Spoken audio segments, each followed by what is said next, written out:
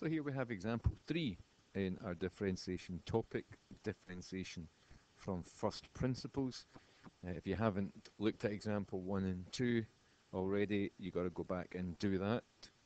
Example 1 is fairly straightforward, polynomial function. Example 2, we were starting to introduce a fraction, which made it a wee bit more difficult. We had a particular method that we had to do to split up the terms so that we could solve that. And here, example 3, there's a different technique yet again. Just when you think you've nailed it, we've got to introduce another little thing in order for us to understand the derivative of, in this case, f of x equals sine x. Okay, you're going to need a particular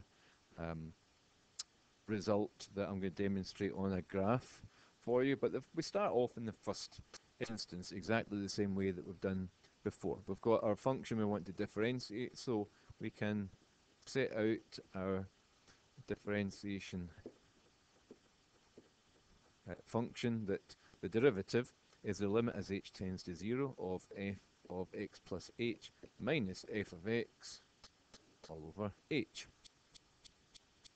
And as we've done before, we're going to substitute in x plus h into the original function. Remember, as I said before, where x appears in your original function, put a bracket, and in the bracket you're going to write x plus h. That's the easiest way to think about that new function.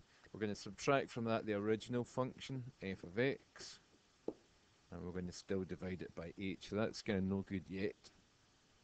Normally at this stage we're doing a little bit of algebraic manipulation. We're multiplying out brackets, squaring out brackets and stuff. So what we can do is simplify the numerator here as well, because we have, and you'll be excited by the idea here, we have here our compound angle here, the sine of x plus h. So we need to remember our addition formulae from previous courses here. So remember, if we want to expand this addition of terms, sine of x plus h, that's going to be sine, if we think about it, it's sine a plus b is going to be sine a cos b plus cos a sine b.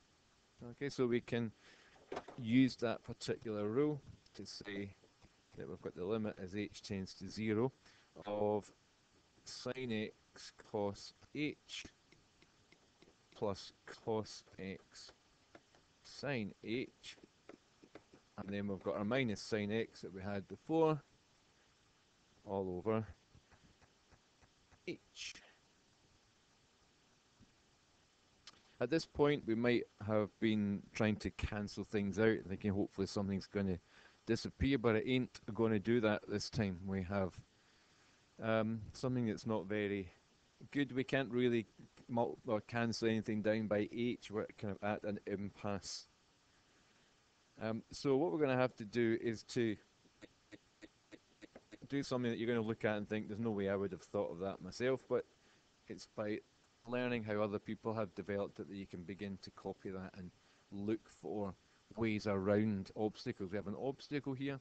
One of the ways we can work around that, I'm actually going to take a common factor of the first and the third terms here. The common factor is sine x. So if I do sine x, I've got cos h minus 1, and then I've got plus cos x sine h again all over h. So still can't leave it there. We've got our h as a denominator. What we are going to do is we are going to again split it up, because we're going to look at the two parts here effectively.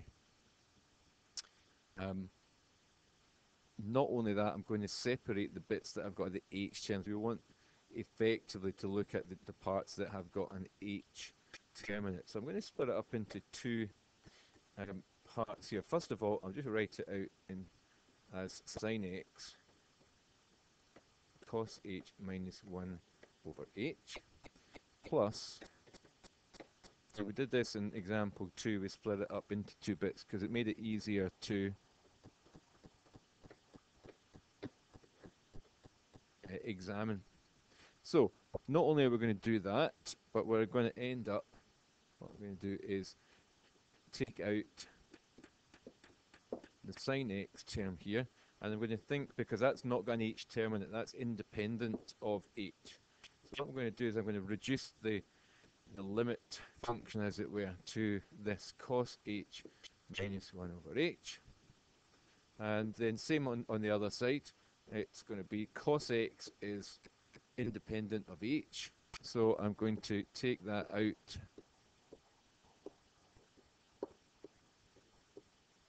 of the, we're multiplying those two together, of course, so it's sine x times that plus cos x multiplied by that. And all we need to do, he said, all we need to do is to work out what these values are in our square brackets. Now, it doesn't work in the way that we did example 1 and 2. There isn't a common factor of h in the numerator that I can cancel down. So the only way we can come up with a value here at the moment is by looking at the graphical values of it, I'm afraid. So what we're going to do is we're going to take the two values. We're going to look at, first of all, sine h over h. And I've got that on a graph in order for you to have a look at. And we're going to see what happens when the value goes to 0. And we're going to actually get a numerical value. And then we'll have a look at cos h minus 1 over h.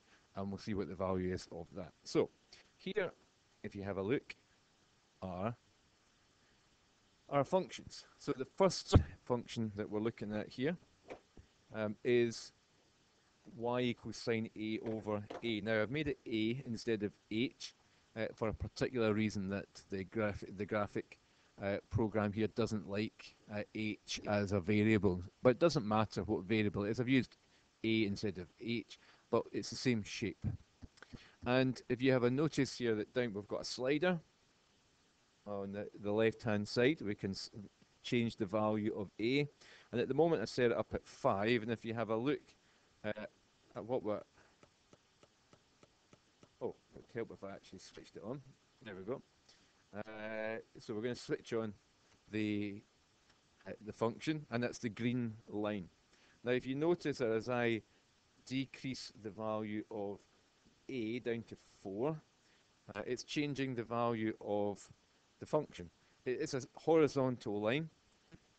I'm not going to go into why that is too much, but what we need to look at is what happens as a gets smaller. We can see that the actual value of the function is rising. And as a heads towards 0, I'm down to 0.3 here. It's almost at 1. And at 0.2, it's almost even closer to 1. When it gets to 0, it actually disappears because, of course, there isn't a value. Our denominator is 0. But we can see that as a tends to 0, the value tends to 1. And what that means is, if I go back to my solution here, that's what we're working out here, the sine h over h on the very right hand side. This one here, we can say that graphically we know that as the value tends to 0, that number is going to tend to 1. The value is going to tend to 1. And we actually can write that in. What about the first one then? What is the value of cos h minus 1 over h? Well, again, we can go back to the graph, and we can select the other function that I've got. Now, if you notice on the left-hand side, it says cos a minus 1 over a. Again, just imagine that it is h instead. It doesn't matter. But again, having a look this time, it's the black line here. And as the value of a decreases, it's getting lower and lower towards -1. And as I keep decreasing, its value, the value of the function increases to 0. Again, when a is 0, it disappears, but just before 0, when a is very, very small, it's almost at 0. And so we can say here that the value of the function is 0. So what we can say is that in that first bracket, that the limit as h tends to 0 of cos h minus 1 over h, the value of that is 0. Not because we've managed to work it out algebraically, but this time we've actually worked it out graphically. And that's okay when you get something that is beyond your algebraic means. You can look at it on a graphic situation, a graphic calculator on Desmos, which is what that was. And we can now quite easily simplify this because sine x times 0 is 0, and cos x multiplied by 1 is cos x, and we've worked out what you already knew, that the derivative of sine x is cos x. Here we go.